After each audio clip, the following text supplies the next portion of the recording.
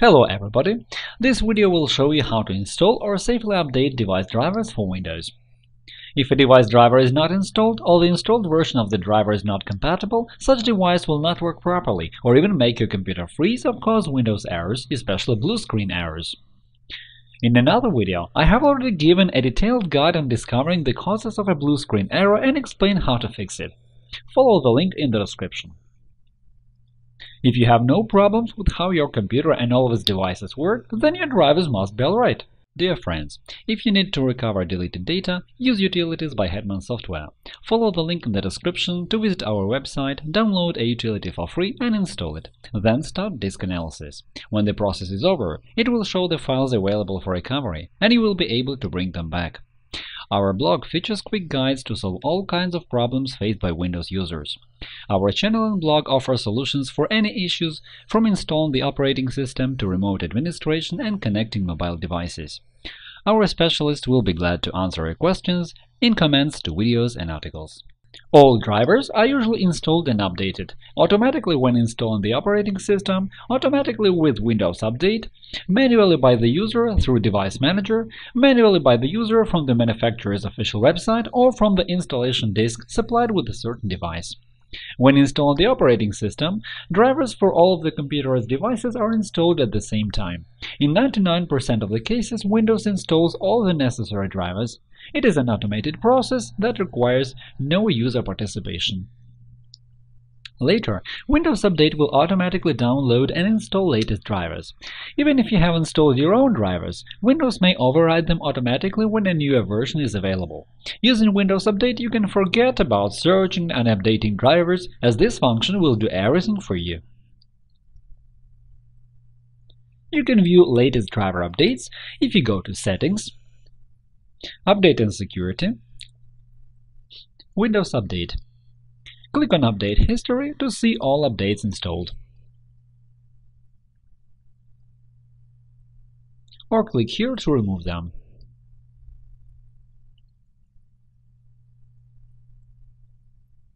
Looking ahead, I should say that the system does not always install correct drivers. That's why advanced users sometimes disable automatic Windows Update. You can watch a special video about disabling Windows 10 automatic update by following the link in the description.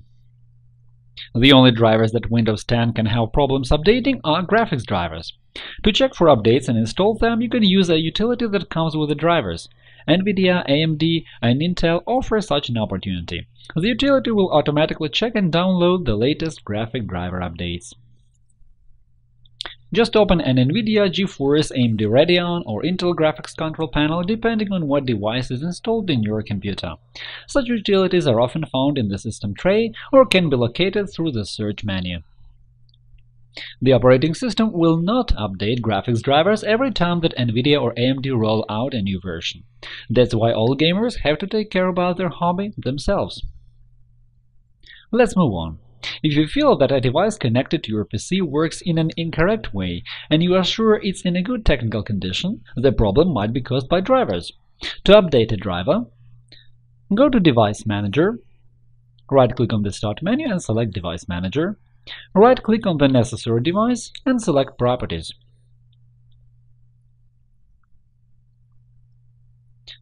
Then click the Driver tab. You can see all the information about the device driver, provider, date, and version. This is the driver installed automatically by the operating system. If you see that it's out of date or its version is not relevant, it's also possible, you can try updating it manually. To do it, just click on Update Driver and follow the update wizard directions. On the contrary, if the device started working with errors after you updated the driver or after automatic update by the operating system, you can return to the previous version by clicking on Roll Back Driver. If the operating system cannot update or install a device driver properly, and when you attempt a manual update, the system tells you the most suitable driver is already installed, you can still update it manually by downloading and installing the drivers from the device manufacturer's official website. It is important to download the driver that is certainly compatible with your device. You can learn the manufacturer, name and model of a device with the help of a diagnostic utility. There are so many of them available. For example, I use AIDA64. Go to the manufacturer's website and look for the page where you can download drivers for a certain device model. In most of the cases, it's a web page with a long list of drivers for download. By the date of publication, you can easily see which one is the latest. Then all you have to do is to find, download, and install the driver.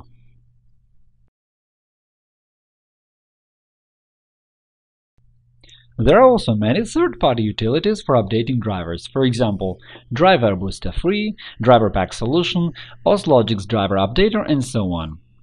However, I don't recommend using them. It's better to stick to Windows built-in tools.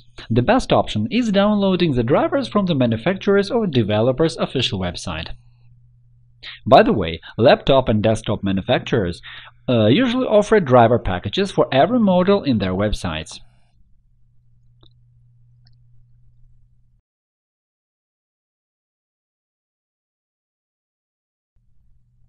I'd like to say a couple of words about digital signatures for drivers. When a new device is connected to the computer, Windows tries to find and install a corresponding driver. Sometimes you can see a notice that the driver is unsigned, was modified after signing, or that it cannot be installed by Windows. If the driver is signed by the publisher and the authenticity of such signature has been confirmed by a certification center, you can be sure that the driver was issued by this publisher and was not modified by anyone else. It's better to avoid installing a driver if you have doubts as to its origins and the safety of its contents. However, driver signature verification can be disabled if necessary. You can do it like this. From the Advanced Boot Options menu in Windows 7. With the help of Recovery Environment and Advanced Boot Options in Windows 8 or 10. Watch a detailed video guide on entering and using Windows 10 Recovery Environment. You will find the link in the description. And with the local group policy editor by setting up the policy code signing for device drivers. Watch one of the following videos to learn how to disable driver signature verification. Generally speaking, we don't recommend updating drivers without a good reason. As long as you have no problems, the current drivers must be alright. Even if the newer version is available, you may not see much difference. There is no point in being obsessed with always having the latest drivers for every device in your computer.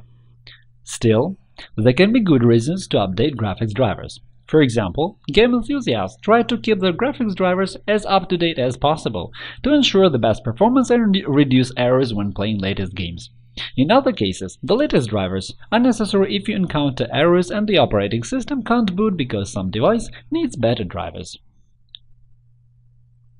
If you decided to update drivers, don't use a driver update utility. It is better to go directly to the developer's official website or use Windows Update. That is all for now. If you found this video useful, click the like button below and subscribe to our channel to see more. Thank you for watching and good luck!